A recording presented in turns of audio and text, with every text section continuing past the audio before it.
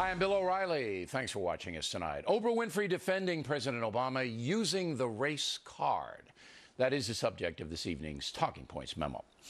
Last week, Ms. Winfrey, promoting her film The Butler in Great Britain, was interviewed by the BBC. Has it ever crossed your mind that some of the treatment that Obama and the challenges he's faced and some of the reporting he's received is because he's an African American? Has it ever crossed my mind? It's crossed my mind probably as many times as it's crossed your mind. Probably it's crossed my mind more times than it's crossed your mind. Just the level of disrespect. When the senator yelled out, "You're a liar." Remember that? Yeah, I think that there's a level of disrespect for the office that occurs. And that occurs in some cases and maybe even many cases because he's African American. Now let's analyze Oprah's take. I've known her for decades, not well, but we've spoken on occasion. As I've written, I admire Oprah Winfrey. She rose up from very humble circumstances to become perhaps the most powerful woman in the world. And she did that on pure talent. She also looks out for the kids. I've been on a program talking about protecting children. In my opinion, she is a good person. But Oprah definitely has a blind spot when it comes to politics. She, along with some others, use a racial prism when analyzing public policy.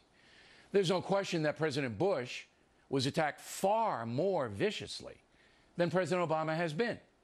But Ms. Winfrey has not acknowledged that, as far as I know. Both men had controversies: Bush, the Iraq War, Obama, healthcare. So, is there an anti-WASP sentiment in America? President Bush being a white Anglo-Saxon Protestant. I would like to put that question to Oprah Winfrey, but she has declined to appear on this program.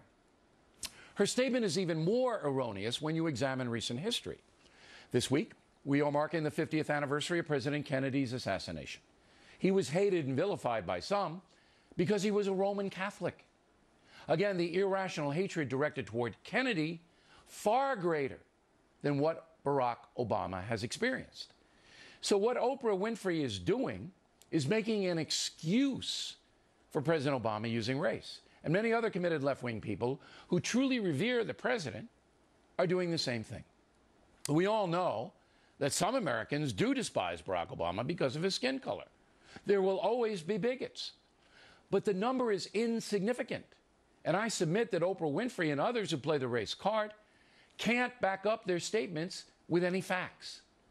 The lunatic fringe will hate no matter what. But legitimate criticism of Barack Obama is not race-centric. It is based on policy.